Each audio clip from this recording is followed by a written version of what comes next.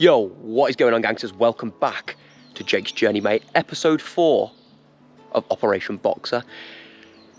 This isn't the episode I expected to be doing right now. This isn't the one I expected to be editing as I'm doing this and talking to you people, because after doing those rear windows, we did the side windows, but this episode is actually about the rear ladder that we are fitting.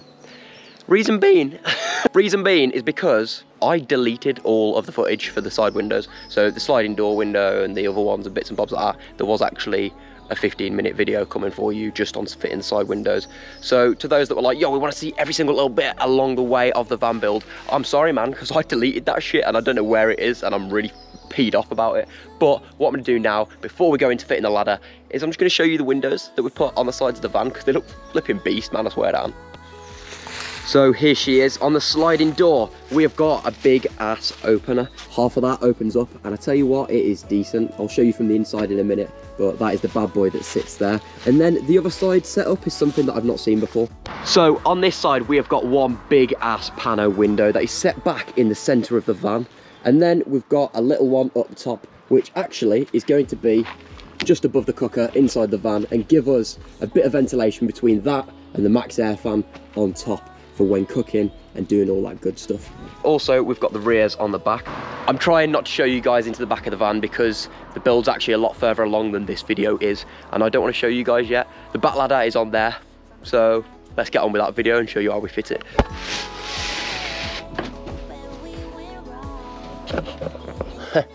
Woo. Love it. Mr. GP. Get down. Yo, what's going on, guys? Welcome back to Jake's Journey, mate. Today is featuring Girl Outdoors Becky. Basically, what we're going to be doing today is building this ladder. So, I've got a ladder here from Rhino Roof Racks, and it's not a roof rack, it's a ladder, and it's made of aluminium, so it's rather light. So, by the looks of this here, the side struts are made of aluminium, and the steppy bits on the bottom and tops. Yeah, come and join in, come on, Bex.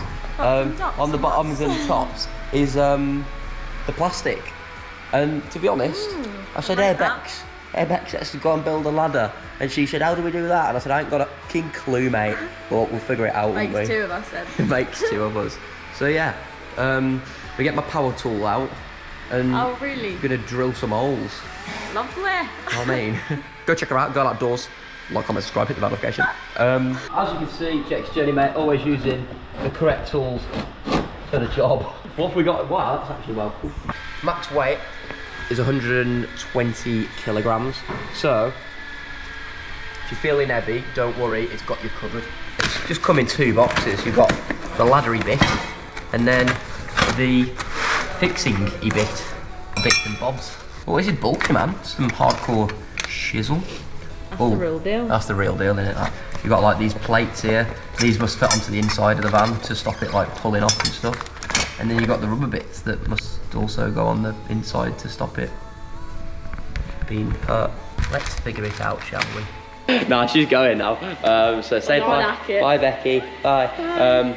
We'll be doing some adventures soon and bits and bobs like that. She's got to shoot, but she'll be back to help me with bits and bobs with the van and stuff like that. I'm sure we'll get out on some nice new adventures soon. But for now, see in a bit. Let's get on building this ladder. We've got loads of bits and bobs here, but I need the instructions because I'm not really sure how to do it. First things first, we've got to put these two together, which makes the hole. So I found these bits here. They basically just slot down into the back of the ladder here.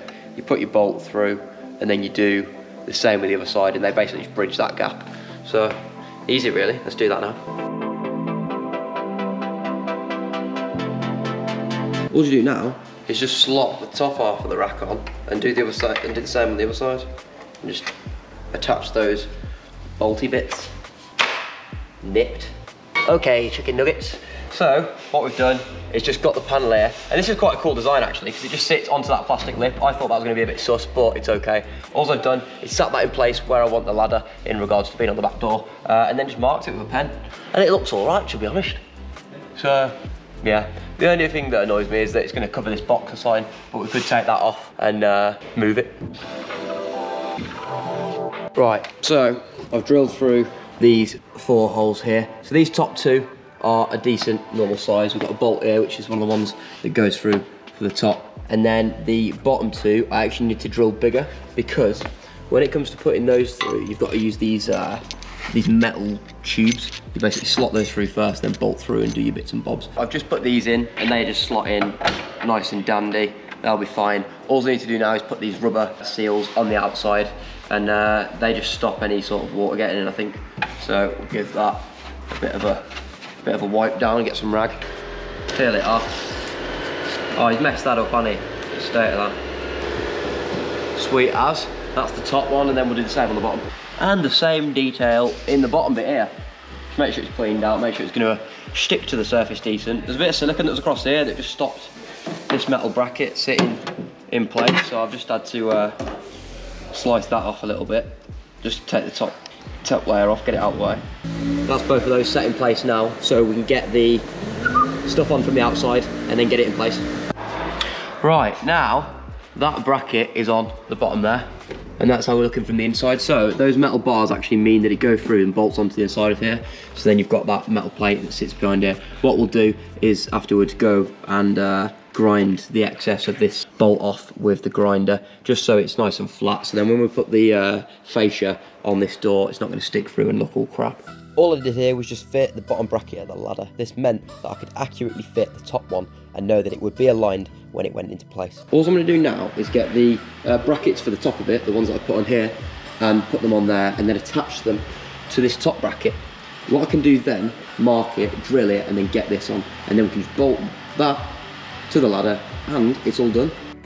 I used this opportunity to pre-tighten the brackets onto the mounting bracket. That meant that I could hold it firm in place, and it gave me a solid basis to align and drill through. I've marked up with red crosses where the holes need to be drilled. Because this is still just screwed in at the bottom and on a pivot there, I haven't tightened them up properly. I'm just going to bring this back, like so, for now, while I drill the holes in, and then I'm good. I can just bring it back to it, like so, yeah, bolt it in place. So, let's drill that.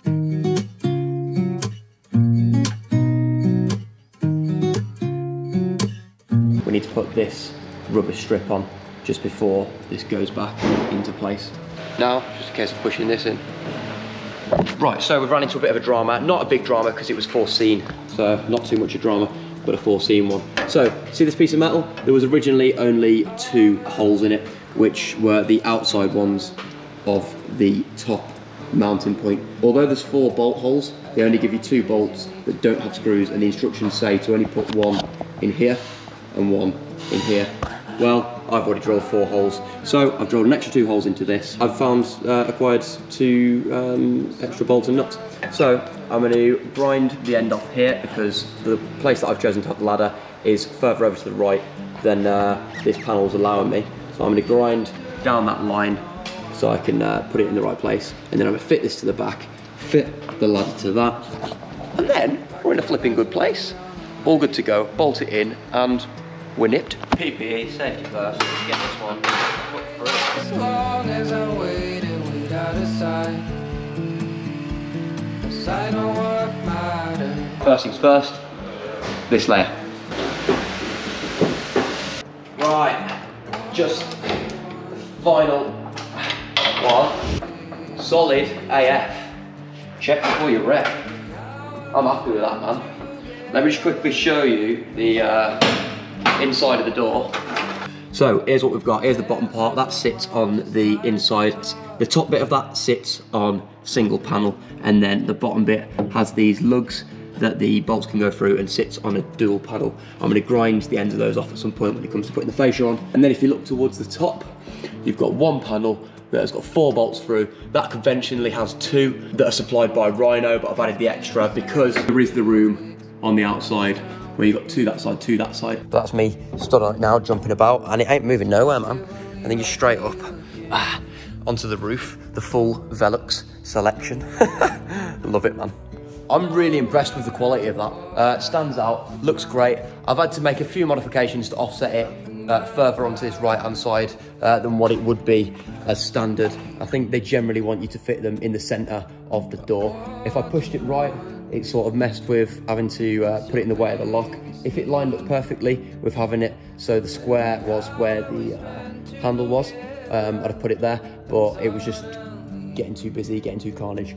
I don't really like the fact that it covers the Boxer sign, so I'm probably going to move that so you can still see it.